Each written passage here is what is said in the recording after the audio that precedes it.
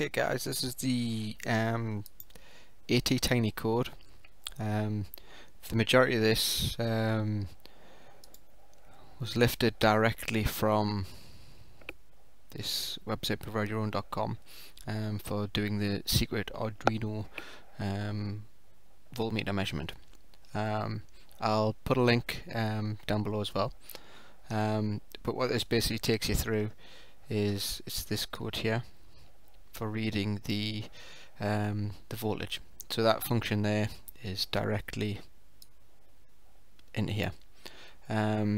One difference you will notice is this is the calibrated figure that I've gotten from my AT Tiny. And so what you must do is, if you run the code first, the stock figure, you then need to use that figure in what you measure on your you run that figure and then you look at the result of the read VCC function, and then you use that as part of this equation here. So you've got, this is what you get back from read VCC, this is what you've measured it independently with a voltmeter. So you get that 1.1 multiplied by the reading from your voltmeter, divide that by the figure that's being returned by this function here, and then you multiply that by the result of this, multiply by 1023 and multiply by 1000, and that'll give you a figure very similar to this. And in my case it was this figure.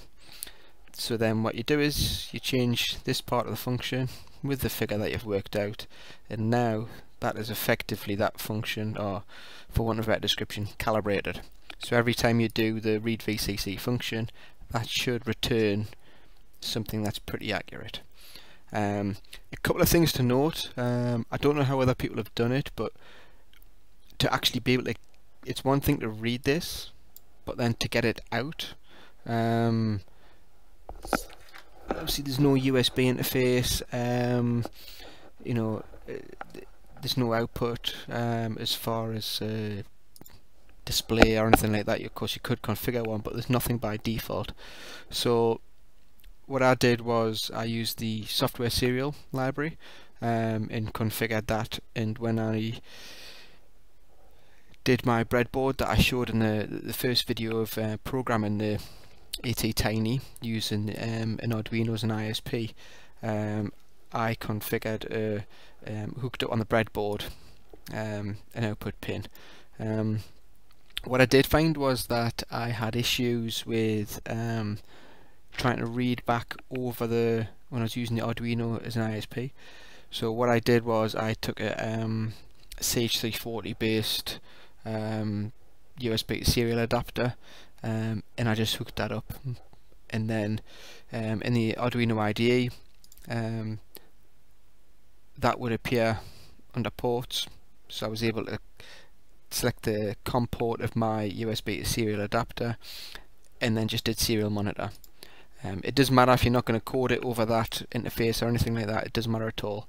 It will just show what's being input across that serial interface. So in doing that, after the chip had been coded, basically every 1 second it's going to do a read VCC and it's going to do a serial printout. And it was that figure that I then was able to put into this equation to work out that reference. That is what is done for the reference, and then as far as the main thing here, we're setting pin 0 and the AT Tiny 85 is output. We're then calling the read VCC function and putting that into an integer variable PWMV. So that's going to take the results of this, put it in a PWMV. Just for testing, I was putting it in there, so that'll output the voltage across that serial interface once every second. Once you've got it calibrated, this is something you could just comment out, it's not needed. You could remove the code completely at that point as well if you really wanted to, but since it's only doing the one function's memory or usage or anything like that, it's not really an issue. What it's then doing is taking that figure and forming a map operation. So it's saying that the figure initially, that's going to be output from the read VCC. It's going to be between 0 and 5,000, and it's going to map that, so basically scale it down to something between 0 and 255. Now that's where you're going to lose a bit accuracy, but this is because we're doing a PWM, analog write on that pin, and basically it on pin 0 we're going to output that value, and that value has to be between 0 and 255, so that's why we need to scale it down. So what we're then doing here is just as a final thing, it outputs the scaled value. So if you hook this up to a using serial monitor and like I say a USB to serial adapter, you'd basically say equals, it would output what the raw reading is, so to speak, from the battery, which will be between 0 and 5,000, and then straight after it, it's going to output what the scaled value is. And that's it really. This is not doing any balancing or anything like that, it's just purely reading, and this is basically going to set that PWM pin 0, and that's the input then of the opto isolator, and that's it, nothing too fancy. Okay, some things to say that caught me out initially when I was doing this. The additional board manager URLs. If you're going to want to program an ATtiny and an ASP, what you will need is to come into preferences and settings, and you've got the additional board manager URLs. It looks like you only put one line in initially, but then if you click this it pops it out. Now I've got two lines in here. The Arduino one, the .ASP8266, I've been using for a long time, that's fine. But the ATtiny one, I found a few different repositories, and they worked, except the software serial didn't work on a lot of them, which was really frustrating. Kept getting memory errors and lots of different things, and it was proven pretty infuriating. And then I finally stumbled on this repository for the board managers.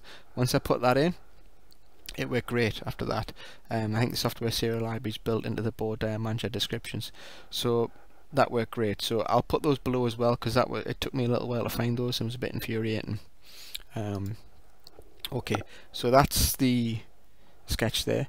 As I mentioned earlier in the video, I have also done a fritzing diagram, and this is fritzing. And this will look familiar because this was the original breadboard I did, which shows the 330 ohm resistor from, this is pin 0 that I mentioned earlier there, hooking up through there to the opto isolator. And the opto isolator is shining, from layman's terms, and I am a layman, so it's my terms, it's shining an LED internally, and then that light level is being measured, so there's no direct electrical connection. So yeah, so that feeds into the opto isolator, pin 1, then the negative then feeds across from the ATtiny to the pin here on the opto isolator, and then on the output we have ground, VCC, and the VCC goes through the two resistors, which is a 330 ohm resistor and a 47 ohm resistor, and then there's a direct connection from VCC to the pin that you use them for measuring. So that's that side of things. What I have done also is a fritzing diagram showing the WeMOS D1 that I mentioned earlier. Now you can see it there, but then there's a WeMOS D1 breakout board, so I can bring that across here. I don't think it was really necessary, but just for the case of clarity, so this whole line of pins, the solder going between each of these pins, and that allows us to give 5 volts on each one of these pins, and then these are the same soldered straight down this line on the back of the board, and that gives us ground pins. And then it's this third pin is actually the data pin. So you've got D2, D3. As I mentioned in the video, I've skipped D4 because that's going to be used by the temperature monitoring.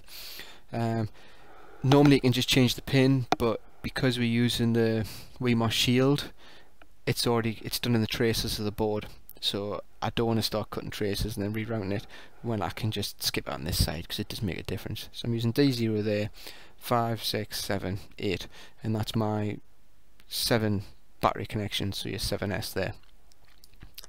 Okay, so that's the 2 fritzing diagrams you can use there. I've just used this to represent the battery that you'll be, and this is the battery that you're monitoring. I've just used that as an example of a LiPo type battery. Okay, so that's those 2. The last one is the Arduino code itself. Sorry. Okay, the second set of the code is the code for the WeMOS Mini D1, basically in ESP8266. This has been a bit of a mashup, so I do appreciate the other people that have put stuff out there, and I've borrowed bits and pieces. So yeah, so these 2 are a must to change. You'll need to input your SSID in your password. It's going to start a web server on port 80. This is where you define what you're using for your cell monitoring, where it's connected up. So I've actually said D1 there, and I think that should be D0. I say that because I've only tested the first 2. Works for 2, should work for fine for the rest of them, hopefully. So yeah, so this is some of the unused code that we're not going to use at the moment for cut-offs and warnings, although we do use this, which basically just gives a warning, and then it says what would be a cut-off, but it just outputs something on the serial monitor. So at the moment we start up, connect the Wi-Fi network, sets all the pin modes to input that have been set in the variables above. It checks for the cells, and then detects the active cells, goes through and basically counts up the cells, and as it goes through it'll print out 1, 2, 3, 4, 5, 6, 7 and thing, detects the total number of cells, gives a 2-second wait, and then starts in the main loop. And in the main loop it does a pulse in high, a pulse in low, and then this function's called. I'll hold my hands up totally. This is not my work. It's a guy called Techmoan, who's done one for an ebike BMS, which works. I believe he's got working great, and he uses an LCD display and things. So I've taken parts of the code and just reworked it for the ESP. So at the bottom is where we have the PWM convert. I've been playing with this figure. In his code it's 5000 UL, because that should be the, what the maximum could be. It's probably best if I hadn't tweaked it. It's maybe put that back to 5000. But yeah, so that's going to run. You're passing the 2 variables in from the high and low that you've read, and then you've got to get an integer output, and then you're going to return that back here. I'm not going to try and steal the guy's work and explain it. He's done it pretty well in his video, so I'll place a link down below. Then we're running through, just done an array for these cells. It's going to store what you've worked out in the array. You'll notice that it's only checking the cell if it returned is got set as true above. Otherwise there's no point in reading the cell if you know that there's nothing connected to it. Then what we're doing is there's some little bit of HTTP, HTML code, sorry, and and we're just going to basically run through, output the voltages, and then at the end, as part of that function, it just calculates what the total voltage is and then just outputs it. I'm converting that to a float and dividing by 1000 just so it displays a little bit easier. Could technically do that with the other voltages as well, but I've just left those as millivolts for now, and millivolts for now. There's some of the other bits and pieces that I've left in which will output only on the serial monitor, and it doesn't do anything in the web page, but I can quite easily change that. And it's just setting out a warning on low voltage, one on cut-off limit, and those are set above. And that is really the code. Nothing too much more.